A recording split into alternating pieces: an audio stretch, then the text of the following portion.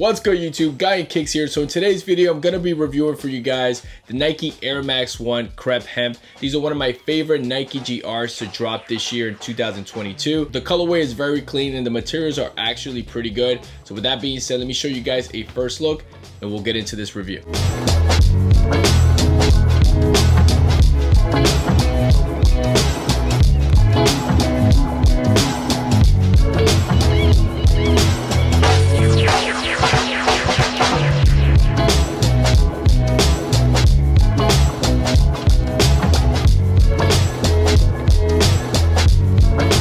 Alright, so these Air Max 1s officially released on September 15, 2022 for a retail price of $180. They officially dropped through the Sneakers app, but there were a lot of retailers who also released these as well. So this colorway here is actually a retro Air Max 1 because the official Crepe Hemp released back in 2004. And here with this 2022 release, they basically made some minor changes to the shoe. They added some different materials to make the shoe look a little bit more premium, because back in 2004, I've seen some images, especially on the hemp that they use on the upper, that the hemp pretty much was tearing up and it was looking pretty bad. So hopefully with the 2022 version, they clean things up and the hemp here is a lot better and the shoe can last a longer time. So the official colorway on these Air Max 1s is medium brown and mint foam. Starting with the inside of the shoe, the sock lining does have a nice soft feel to it. Kind of feels like a soft nylon material. The insoles are also pretty cool, pretty thin though, so you're not really gonna get a lot of cushioning with these insoles, but it does have a light gray color and it does have a nice soft feel. Kind of feels like suede.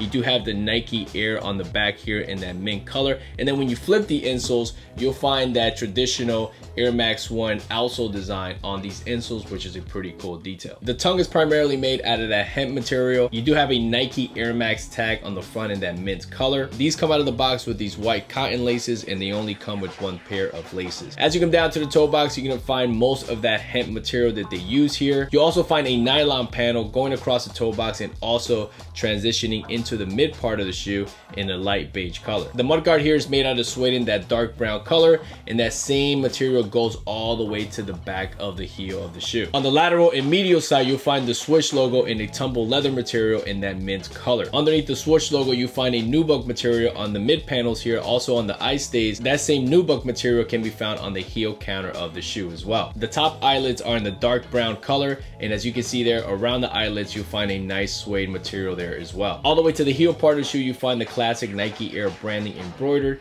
in that mint color. This urethane midsole is primarily in a cream color, and you'll find the cutout with the air bubble unit. Inside the air bubble is in that mint color as well, which is a pretty cool detail. And then all the way to the outsole, instead of having the traditional Air Max outsole design, here they switch things up with this crepe material. This crepe material is actually pretty cool because it is biodegradable as well. In terms of sizing with the Air Max 1s, I recommend you go at least true to size with these. Other Air Maxes that I own, I've gone with the size 10 and I felt like they were just a little bit too long. With these, I went with a half a size down, and I kind of made a mistake, and I don't know if it's because of the hemp. Maybe it's not as stretchy as regular mesh, but these do feel a little bit more snug than I expected. I would have preferred going with my regular size 10 with these, so consider that. I don't know if it's the hemp. Maybe I just need to break them in a little bit more and see what happens, but I would have preferred going with my regular size 10. In terms of comfort with the Air Max 1s, they're gonna be okay. It's not gonna be your most comfortable sneaker that you own probably. I would say that the cushioning here is definitely on the firmer side compared to other sneakers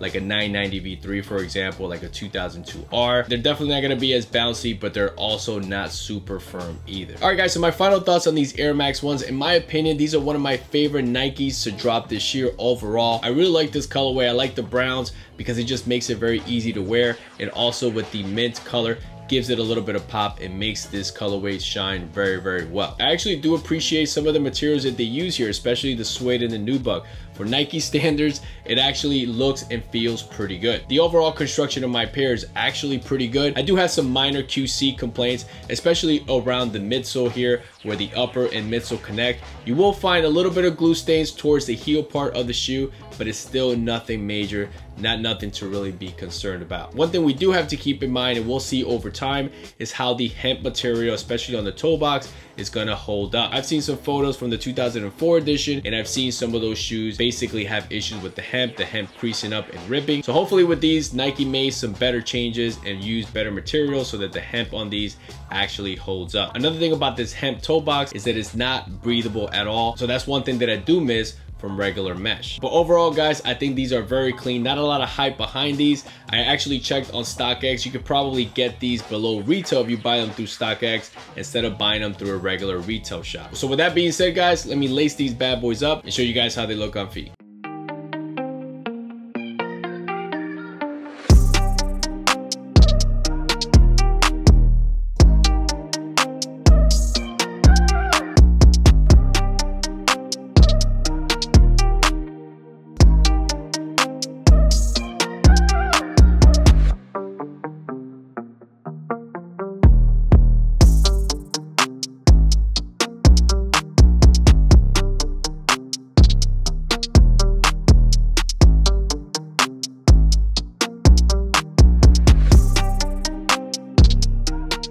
Alright guys, so that's it for me. Hopefully this video brought you a detailed look of the Nike Air Max 1 Crepe Hemp. Let me know in the comments below what you think about this colorway, and do you agree with me? Are these one of the best Nike releases to drop this year? And like always, guys, thank you so much for tuning in. To all the new subscribers, I appreciate you guys so much. Anyone who's new to this channel, you're stopping by for the first time, you like this type of content, you want to watch more sneaker reviews, something different, definitely feel free to subscribe, hit that like button, comment below as well. I'll leave my link to my Instagram page where you guys can go follow me there as well. So that's it, guys. Catch you guys in the next one.